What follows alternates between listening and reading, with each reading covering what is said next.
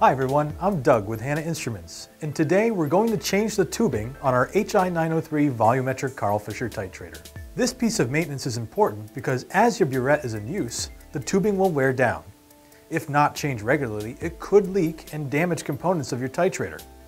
We recommend changing the aspiration and dispensing tubes every 6 months or whenever you see leakage. Before we start, we need to make sure that there's no titrant in the syringe or tubes. Remove the aspiration tubing from the titrant bottle and place the tip in an empty beaker. We do this to aspirate air through the tubing, which cleans out any excess titrant. Once the tube is set in the beaker, prime the burette.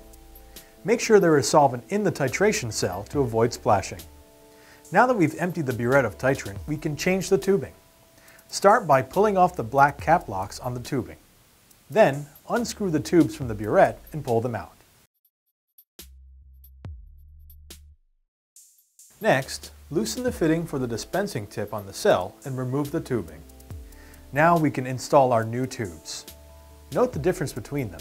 The dispensing tube has a flanged end with a black fitting, and the aspiration tube does not. To install, take your new tubing and remove the black cap lock. Then, slide the tube lock and blue tube protector up to expose the inner clear tube. Push it into the burette first so it is against the valve inside, and then attach the tube block.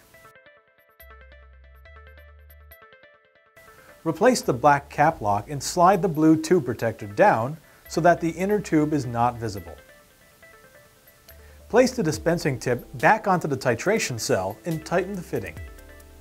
Next, place the 5mm fitting and black O-ring on the new aspiration tube and push it down into the titrant bottle.